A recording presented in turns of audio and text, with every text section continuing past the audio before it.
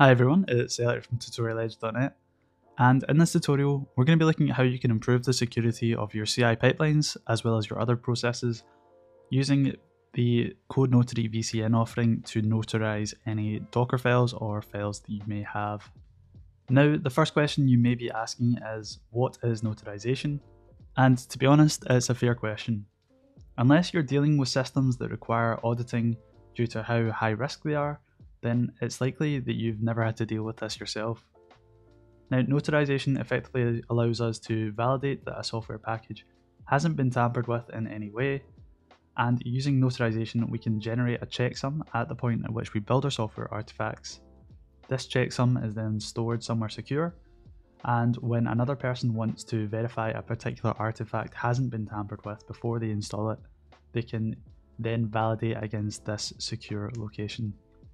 So let's take a look at the example we have on the screen here.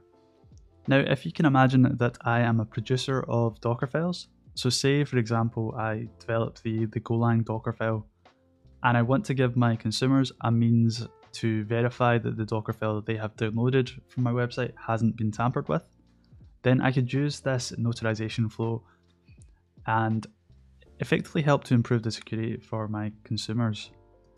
Now, the flow would be, I as a producer would create the Docker file. I would then notarize the Docker file using the vCN tool. This checksum that it generates, as well as any metadata I want, would then be stored by vCN. And then when my consumer downloads a Docker file, they can then do the additional vCN notarization check to validate that the Docker file hasn't been tampered with during this process of downloading it. Now, this flow is incredibly important if you're dealing with high-risk systems like payment systems or, say, cloud platforms where other applications are deployed on top of it and rely on that security that's given to them.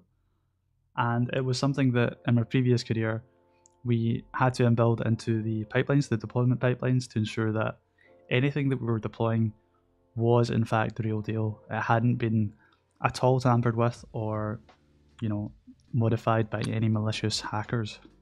Cool, so that's us covered at a very high level overview what the notarization flow is and how it helps us as developers. Let's move on to the practical element of this tutorial now and see how we can implement a GitHub action that allows us to implement this flow. Cool, so as you can see here, I've got a simple Docker file which basically wraps a very simple Golang application. I've also started defining a workflow or GitHub workflow which will build this Docker image and then publish it to a Docker repository such as Docker Hub. Now, the first thing I want to do is just after the build Docker image task, I effectively want to download the vCN command line tool, and I'm going to call this download vCN, and this is going to take in a run command. We'll use the pipe operator to signify that there is going to be multiple lines, and then I'm going to paste in the command to curl, perform the checksum, and chmod the vCN tool within the temp directory. Now I'm going to leave all of the code for this within the description of this video, so don't worry about copying and pasting it or copying it straight from this video itself. Now at this point we will have the vCN command line tool available to us within our GitHub action or the next GitHub action that we take. So we effectively now want to use this prior to pushing to the Docker repository, and we're going to call this notarize Docker image, like so. And again, we're going to pass in a run block, the pipe command, and the first thing we want to do is to specify vCN user, which we're going to pick up from the GitHub secrets, so secrets.codenotary_user. The vCN password we want to use to authenticate, which will again be picked up from secrets.codenotary_pass. Next we want to call this CLI, so tmp vCN login, and that will effectively log into the Code Notary service for us. Cool, so now that we've logged into the vCN CLI, we can now attempt to notarize the image that we've generated up here, which will be Forbesy notarized image :latest.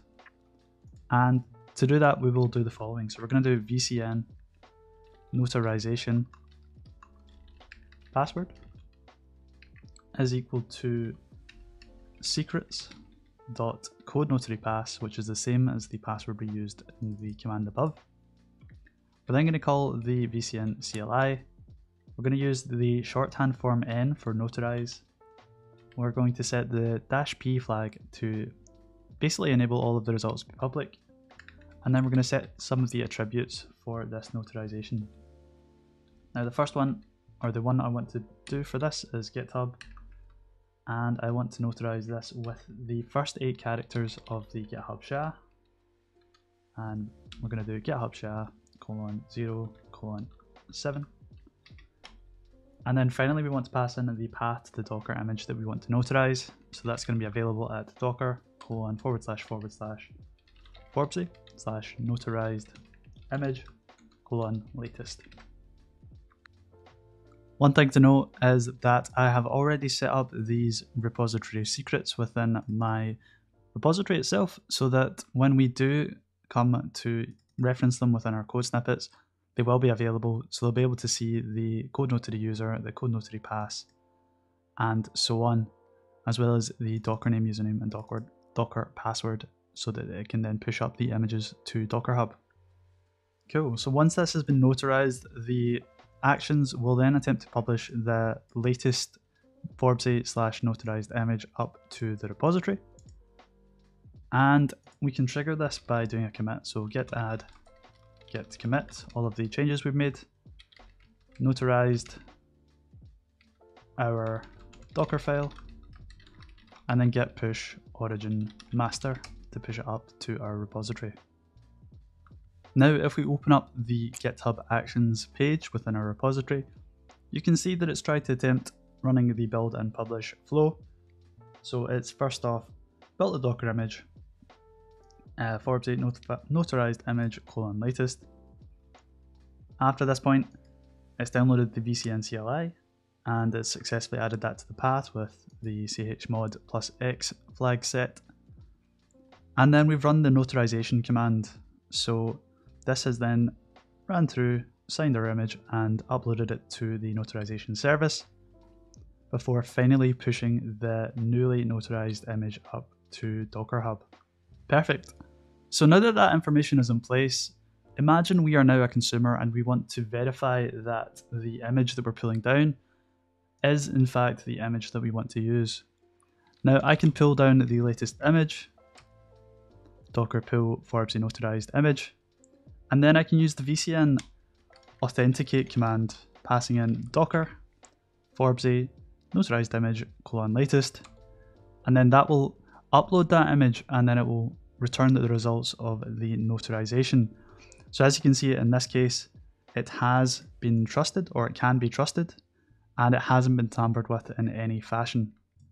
Now we can use this vCN command line tool within our own pipelines if we wanted to deploy this application, and we could have a step that pulls this from Docker Hub, independently checks this, and then either passes or fails depending on the trusted status, and that will give us that sort of guarantee and security that we need when we are deploying our applications on top of the likes of these images. Cool, so that is all we're going to cover within this video. We've now managed to publish and notarize a Docker file within our GitHub Actions. In the next video, we're going to be taking this a step further and looking how we can build GitHub Actions that will effectively wrap around this complexity and provide a far simpler plug-and-play experience for developers that also want to notarize their own files or Docker images. Now, this video was sponsored by Code Notary, and I'll be leaving a link to them in the description below. If you did like this video, then please let me know in the comments section down below. And if you're new, please like and subscribe to my channel for more programming content. Cheers!